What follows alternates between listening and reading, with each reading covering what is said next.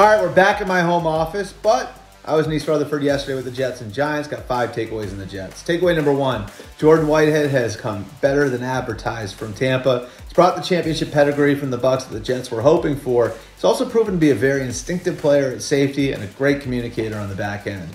Takeaway number 2, the Jets have had a few skill position players step forward over the last few weeks. Breece Hall, the rookie from Iowa State, has shown his physical gifts. Corey Davis, reported lighter, looks faster. But I'll give you a little fantasy alert here. Keep an eye on Tyler Conklin, the free agent tight end they signed for the Minnesota Vikings.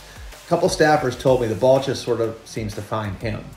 Takeaway number 3, the 2 top 10 picks have absolutely shown their freakish physical ability, both Sauce Gardner and Garrett Wilson.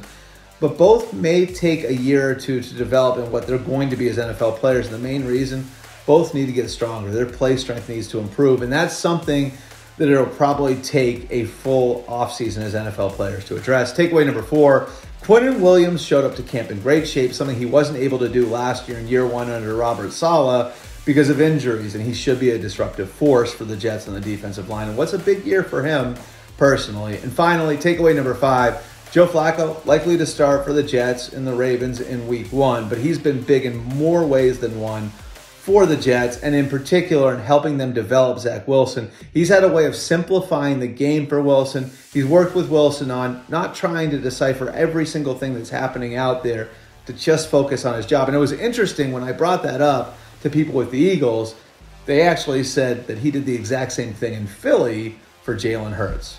Reporting from Jets camp, I'm Albert Breer.